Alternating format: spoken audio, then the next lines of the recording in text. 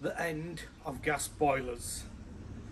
My name's Hart, and in today's video I'm going to go through my renewable journey. So we're going to install a air source heat pump in this video today.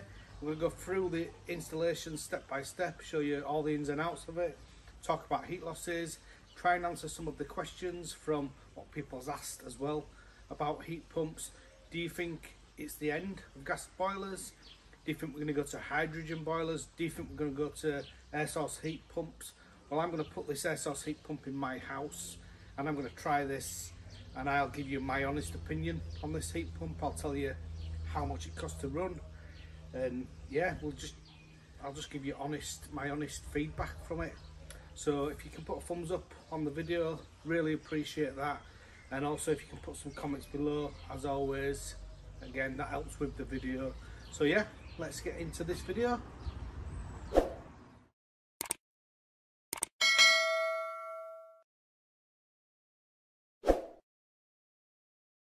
We've got Mike from the Big Green Beard, and he's just putting the bracket on the wall for the indoor control unit.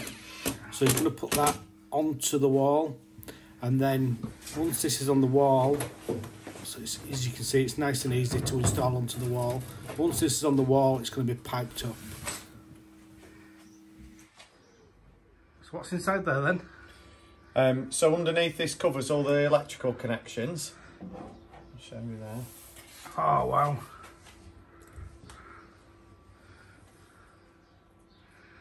So these little guys here are all your sensor cables. So with this kit, there's no need to actually have to wire them in.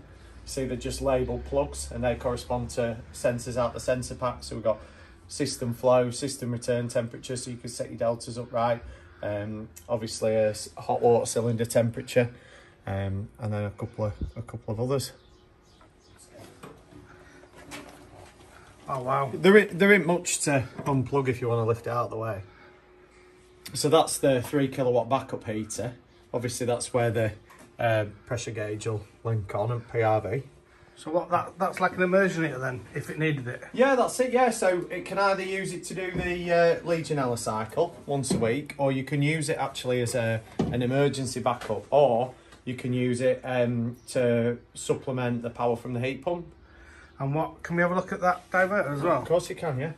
So how does that, is that just like a normal 3-way valve? It's just normal 3-way valve with an actuator on it, yeah. So that's something that could fail in future that might need some maintenance. Yeah, it's something to keep your eye on in the maintenance, but it's all covered under 10-year warranty anyway. And then we've got a big pump as well there. That's a massive pump, isn't it? Yeah, plenty of flow rate. 2585. Yeah, nice one. Thank you very much. No worries.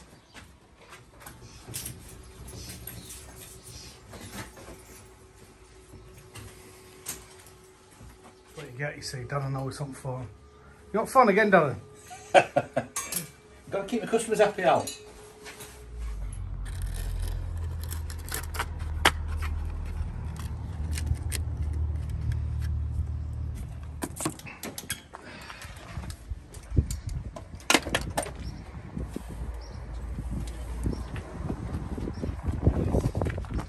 What we got there then? What are them valves? Anti-frost valves, mate.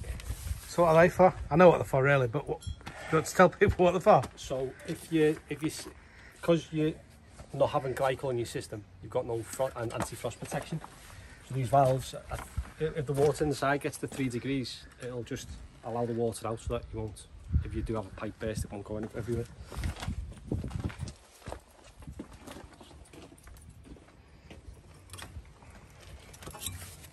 Yeah, just I didn't know what you were on about. I didn't know what it was.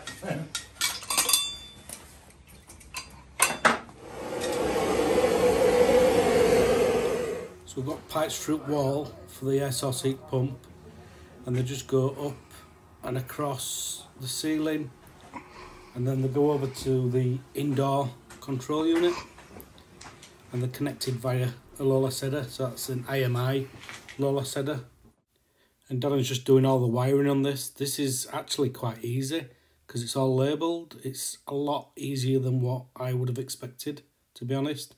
And then the sensors have all got plugs on, so they just click in easy, and they're all coded, all labelled, should I say. and the hot water is going through a plate heat exchanger into the mixer cylinder, which we'll have a look at that a bit more later on. This has actually been a lot easier than I expected. What I'm going to do now, we'll have a look around. It's actually started to rain, but we'll have a look around and I'll answer some of the questions that people's asked as well. There's still a few things to finish off. There's a bit of wiring to do. We're going to sort out these wires above here, also into the mixer cylinder. We've just got to sort wires out on this as well. We've disconnected the gas boiler from this. So we've got the unit on the wall here. In fact, what I'll do is I'll go outside and I'll start with the air source heat pump, and then we'll come back in and I'll show you how out pipe work go on this. So we've got the air source heat pump here, and it's just on temporary feet at the minute. As you can see, we're going to be getting this drive done. So it's just on temporary feet at the moment, and it's the Harnitek air source heat pump. We've got the connections out of the back of it. These are flexible connections on here. I still need to just finish this off and finish off the lagging. If we have a look at the lagging, we can see it's very nice. This is the Condensate Pro stuff, Primary Pro, I think it's called, but this is a special lagging for air source heat pumps, so that you don't get, I don't know if you've seen them when they've got alt cable ties on and stuff like that. So what I'm going to do, because I've got OCD, I'm probably going to paint these as well so they don't stand out as much. So you've got your flow and return there that's going into the house. This bit here, there's a little bit of copper pipe, and then you've got your anti-frost valves on there, and they're just to protect the heat pump in winter for freezing up. And then we've got heat pump isolator outside as well.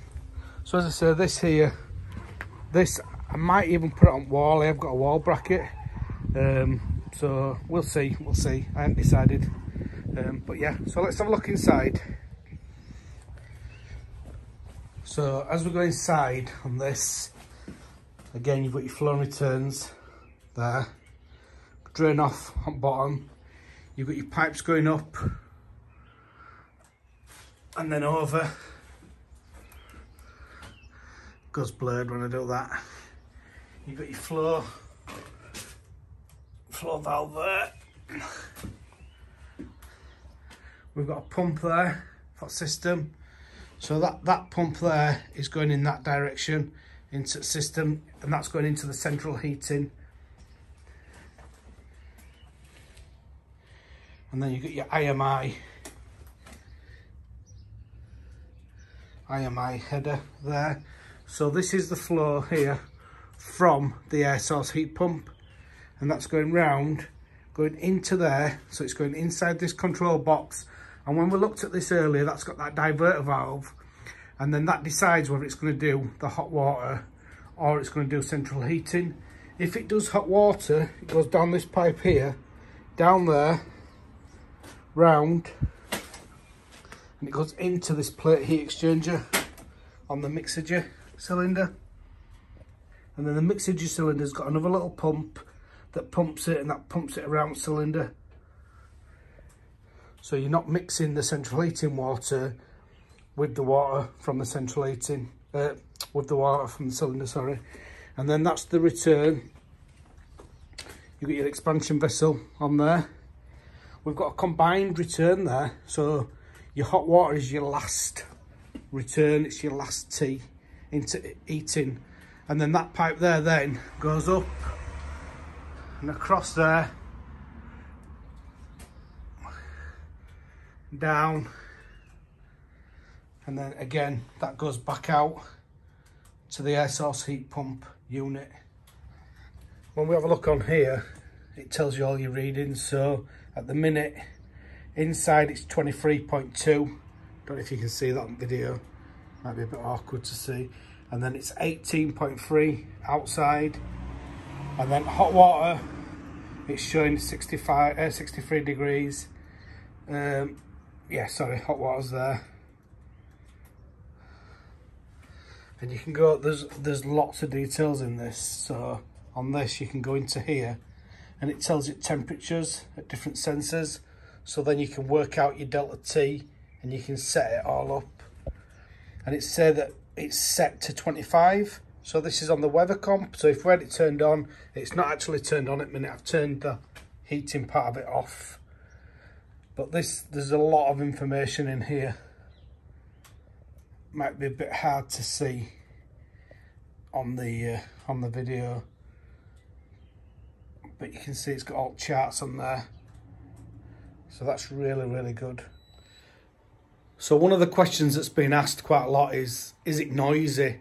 So what we'll do now, I'm going to put the hot water on, and we'll see how noisy it is, and you can see what you think.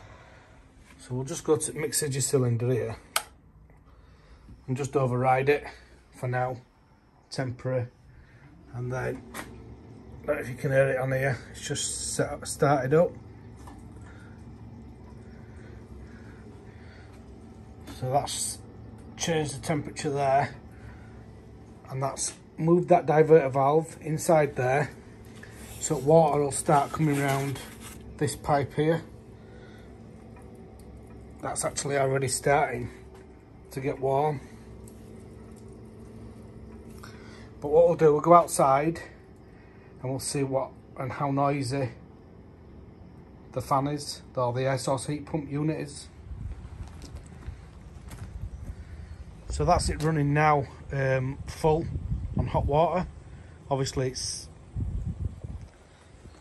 I don't know if you can hear, it's really quiet. Really quiet.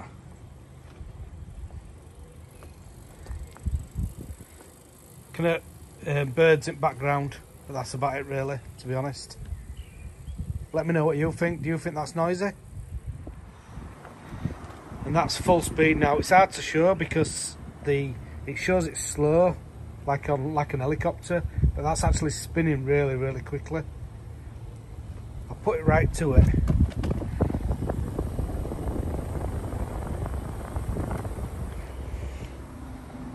But as I say, it's not noisy at all really.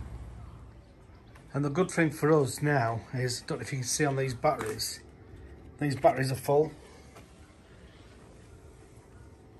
So as batteries are full and the solar panels, we're producing 3.6, 3.7 kilowatts. So what that means is the hot water's, it's heating up with the sun at the moment. Obviously I know a lot of people say, well, it's not free because you spent a lot of money. And yeah, I've spent a lot of money. Hopefully my journey with this will help others decide what you're going to buy and what you're not going to buy. One thing I'll point out on this video, which is not really relevant to an air source heat pump, but on these batteries, with that inverter there, you can only draw 3 kilowatts out of the batteries. So for instance, if you were trying to draw 6 kilowatts and your batteries were full, for instance, you'd only be able to take 3 kilowatts out of the batteries, and then you'd be drawing 3 kilowatts from the grid, which is a little bit disappointing, but it's just something for you to be aware of.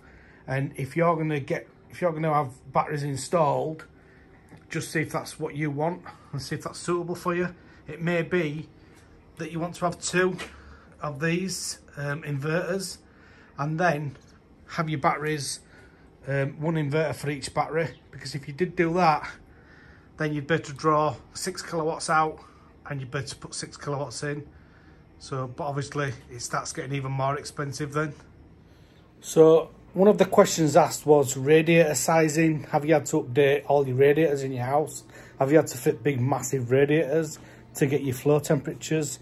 Well, we've done a full heat loss on this property, and we started running the boiler, the gas boiler. I started running that at 35 degrees just to see if rooms were getting warm. And to be honest with you, it showed that 1, maybe 2 radiators could do with updating in the full house. What you've got to bear in mind is a lot of the time radiators are oversized for the properties. So it may be that you don't have to change all your radiators like some people are saying or thinking. It may be that you do, but that's why it's really important that you have a proper heat loss done. And if you have that heat loss done, then you'll know whether or not you do need to.